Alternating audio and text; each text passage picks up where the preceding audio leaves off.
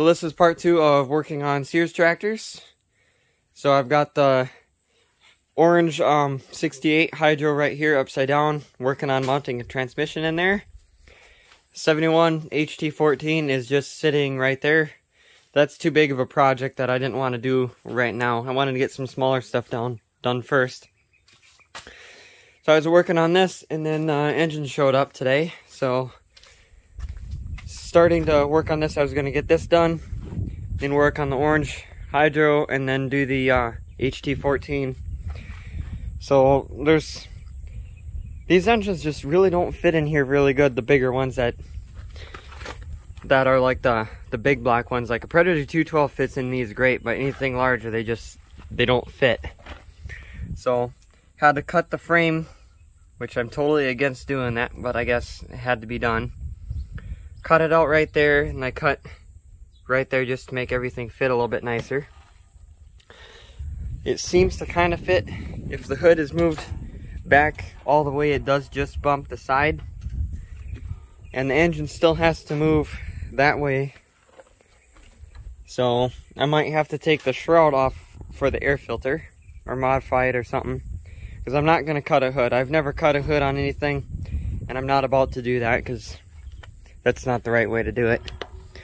So I'm actually gonna get some stuff done on this one here and come back. Okay, so made some progress on the 66. Got the 4 holes drilled for the engine. The frame, I guess I already showed that before, but that's cut out. Got the new battery tray welded on, and the clutch actually fastened on, so that seems to work. It actually stops about there, which is kind of cool.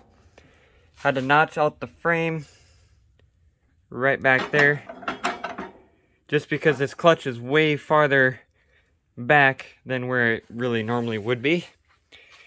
So I had to cut a little hole in the frame there just because the clutch is too far back.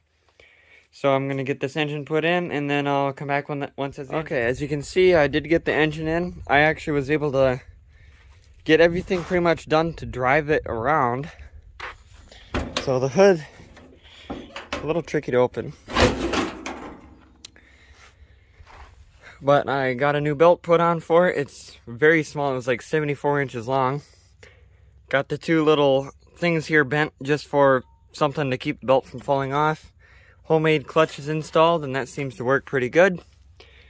So what's next is, or what's left, move this hood strap thing, or hood support over. So it's just going to drill a new hole in the dash, new hole in the grill, move it over, figure out a cover for this air filter because I don't like that, and something else for an exhaust, because normally there's like a hole in the front here for the exhaust to go out, but on this one it's pretty much all sealed there, and it's just going to get really hot. And need a key switch hooked up because it's kind of a pain to reach around here.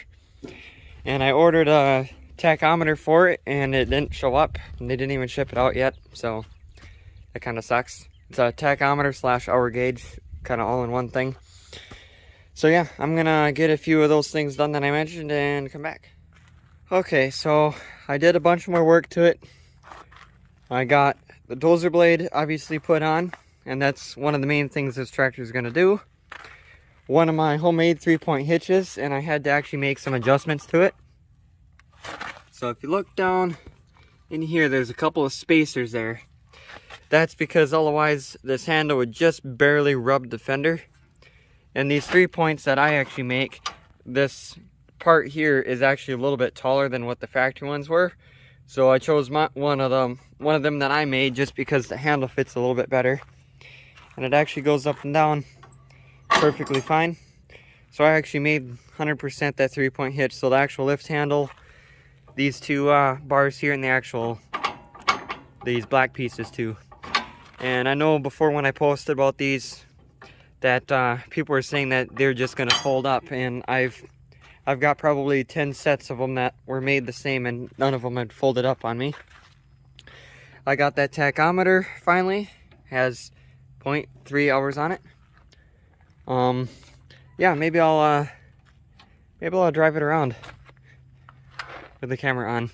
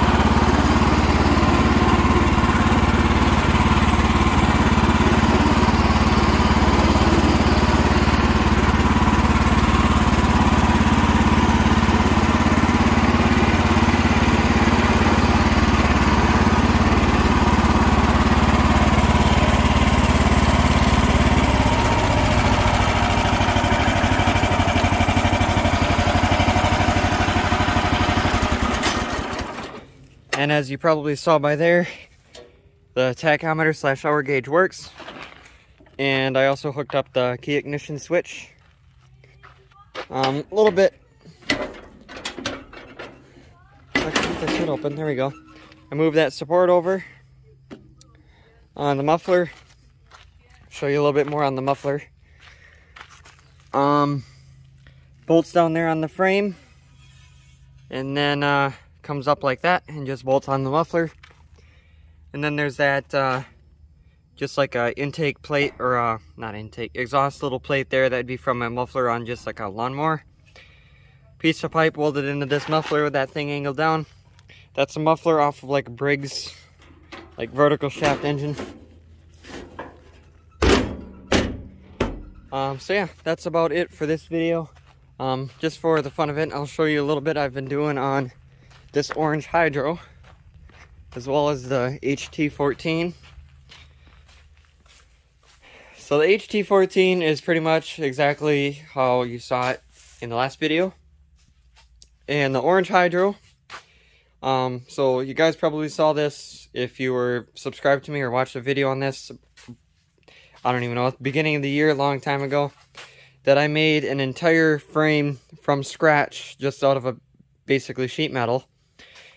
Well, here it is. It's actually finally coming together because I now have a transmission for it. So hydro release will just be this little thing here. You pull this up, you take that cotter pin out there, then you put it in the lower hole, which will be the release. Forward and reverse lever inside this disc here is basically this. This is kind of how it works. So on hydro transmissions, if it has a lever, you have to have either like a clutch or brake system in there that kind of clamps down like this, because otherwise you're pushing the lever forward, and as soon as you let go, it's going to spring right back to neutral, just because of the resistance in the basically the oil pressure. So exactly what this is basically a cork disc, or clutch disc basically, and then like a gigantic washer, which is part of a clutch, that just goes on there, and it's actually got a spring on the inside that is adjustable with that nut that tensions that spring and makes that lever actually stay in one spot. And all this is still a work in progress. Nothing's actually done, but I was just kind of showing you the basic concept. So the hydro lever, you pull that up and it pushes that pin, kind of hard to push, pushes that pin in, which makes it so that you can actually release the hydro and be able to drive it. Just a spring here so that when you push it up, it has a little bit of a spring resistance on it. A adjustment there so you can adjust exactly right. Had to cut a hole on the side to make sure the pulley and fan, when that gets put on, fits. And then I need a bracket that needs to get welded onto the steering box coming down to push on this triangle piece, which operates the steering. And then I had to cut a hole in the top of the frame for the oil reservoir. And yeah, it's slowly coming together. Next video I will do will be basically all on this tractor. So yeah, I will get another video coming soon on this and probably something else. Thanks for watching.